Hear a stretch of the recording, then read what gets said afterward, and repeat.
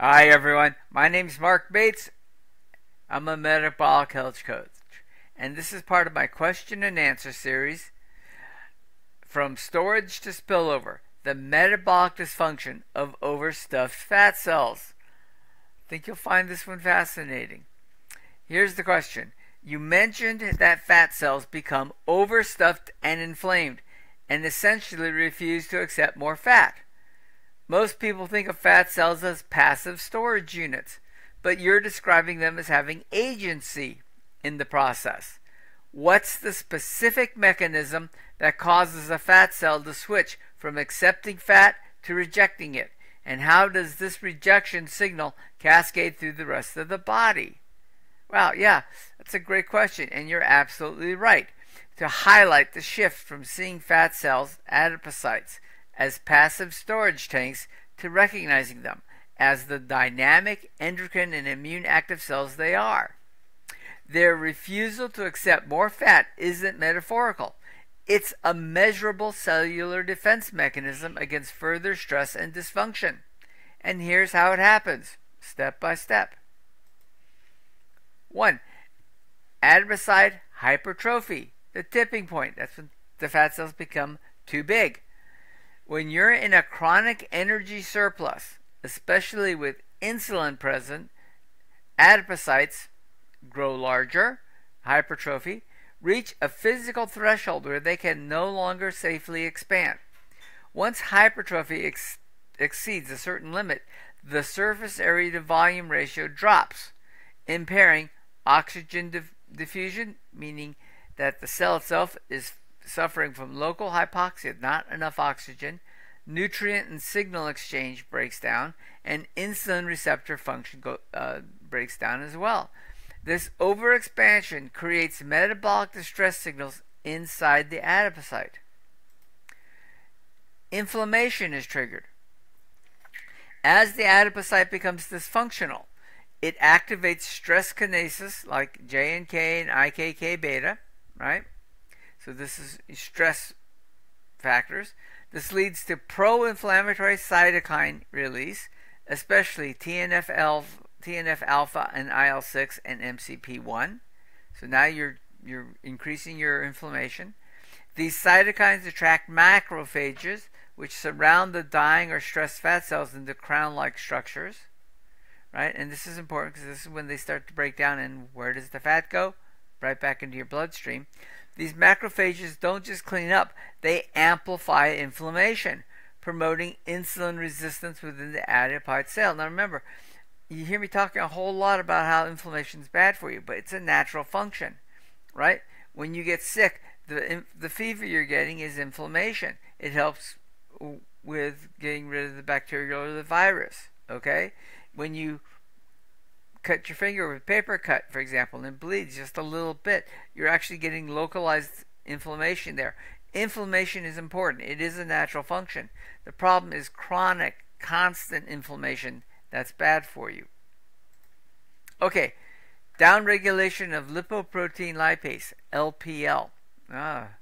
This is sounding familiar to some of you, I think. Fat storage requires the enzyme lipoprotein lipase, LPL, which is upregulated by insulin, but inflamed insulin-resistant adipocytes downregulate LPL, reducing their ability to uptake circulating triglycerides, and simultaneously upregulate hormone-sensitive lipase, HSL, increasing fat release, lipolysis, even in the fed state. So the adipocyte shifts from storage mode to spillover mode, because remember, it's overstuffed. Think of it like a fuel tank that has just got too much fuel in it. It's trying to get rid of some of that excess so it can do its job. It stops importing fat and starts exporting it uncontrollably.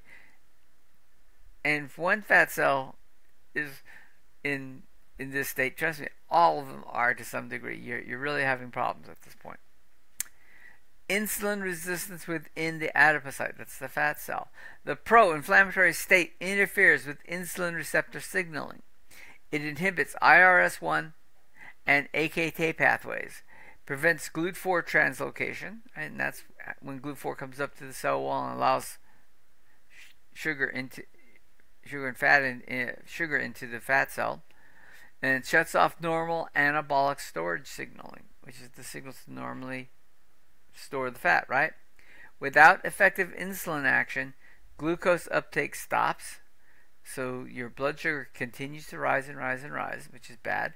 Fatty acid esterification is impaired. You can't get rid of the fatty acids, the fat that's in your body, and more free fatty acids, FFAs, leak into circulation, and this is a major sign of metabolic dysfunction. Systematic spillover, lipotoxicity, and ectopic fat. This adipocyte rejection sends ripple effects throughout your body. FFAs flood the bloodstream, overwhelming, that's free fatty acids, right? Flood the bloodstream, overwhelming muscle, liver, pancreas, and even heart tissue, right? These guys are not designed to be storing a lot of fat. They're working. These organs don't specialize in storing fat, so they accumulate toxic lipid intermediaries like ceramides and DAGs, which are highly inflammatory and bad for you. This causes mitochondrial dysfunction and insulin resistance in those tissues too. So you're wrecking the cell, mitochondria, so it can't produce enough energy, and this causes more fat to get into circulation, which does more damage to mitochondrial cells throughout your body. It's a cascade, right? It's a cascade. Once fat cells hit max capacity and become inflamed, they essentially offload their burden to other organs, those not designed for it, triggering widespread metabolic dysfunction. Okay? Adipokines and hormone signals. Dysfunctional fat cells also shift their adipokine profile. They lower adiponectin, anti-inflammatory insulin sensing. This is not good. You want this to be higher. They increase leptin, but with leptin resistance. So now you're not responding to the leptin being released by your gut, and you're constantly staying hungry. Resistin promotes insulin resistance. That goes up. It increases the pro-inflammatory cytokines, right? These molecules act systematically, perpetuating inflammation, disrupting hunger signaling, and worsening insulin resistance. You're in a state where you're overfed to begin with. Right? You're taking in more energy than your body knows how to absorb. You have all this excess body energy stored as fat. Your fat cells are so large that they can't accept anymore. So they're spilling it out into your system, and you're increasing the substance. It's just this constant cascade that builds and builds upon itself, right? This is not a good case. This is not a good thing. This is metabolic disease at its highest.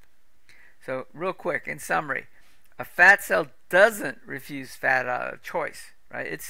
Their purpose is to accept fat, which is their function, to store excess energy for a time of starvation and need, right? It loses this capacity and shifts into a protective but harmful mode.